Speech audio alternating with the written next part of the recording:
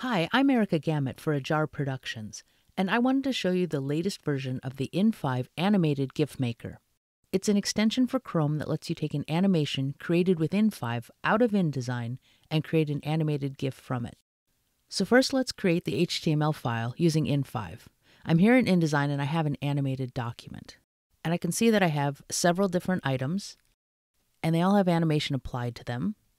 And if I click on each of these, I can see that I've got items coming in from the top, from the left, from the right, and we can actually check that animation by coming over here to the animation panel and previewing the spread. So I can see those elements fly in, and then they fade away. So let's go ahead and save that file, and then we're going to export that. We're going to choose the Easy Export Wizard from the in5 menu. We'll just choose Banner Add, and click Next, and Pixel Perfect, and click Next. We'll go ahead and export that. And then we'll go ahead and open that containing folder. And let's view how that looks in the browser.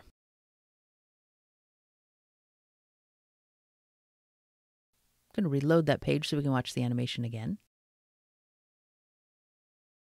Looks good. Now notice that there's no loop set up. We're going to add that later if we want to. You'll need to install the extension in Chrome if you haven't yet. So to do that, go to the extensions page, or you can search the Chrome store for GIF Maker and add it to Chrome.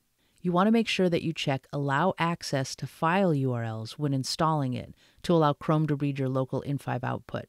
But if you forget, you can always come in here once you've installed the extension, click on Details, and select it down here.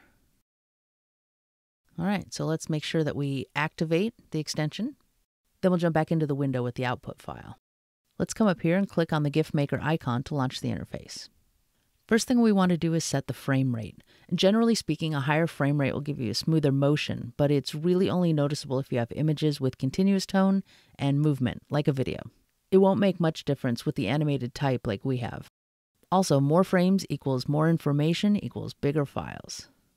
The next option is dithering, which creates the illusion of extra colors within the limited 256 color range possible in a GIF.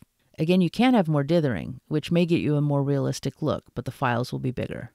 And we're generally using GIFs because they're smaller and more nimble, so why complicate them with too much information and bloat? Under looping, you can check the box for a continuous non-stop loop, or you can set it to how many times it should loop. Remember, playing once and stopping is a loop of 0. Playing twice through is a loop of 1. Then set how many seconds before the GIF starts playing on the next loop. We'll set that at 2.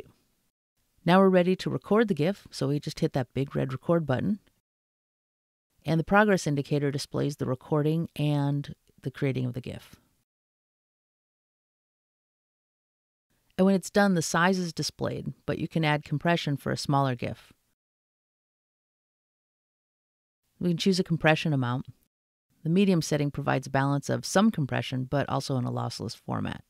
And then click Optimize. And we saved a little bit of size. You can hit the replay button to preview the animation within the panel. And if it looks good, click Save to download the GIF. Here you can rename the file if you want, or you can just get ready and load it in the browser.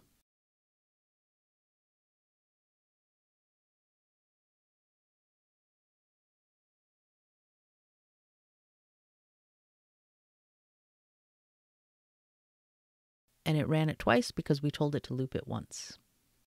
Lastly, I just want to show you a slideshow format that has photographs. So here in InDesign, I have this object with just different object states. And we just want that to loop through as a slideshow in our animated GIF. This is the in5 output in the browser. Let's look at a couple GIFs that were created from this. This version was done at 12 frames per second with detailed dithering and no optimization. It's 76 megs, which is pretty big for a GIF file. On the other hand, here's that same file with no dithering and the medium compression optimization setting, and it's only 22 megs.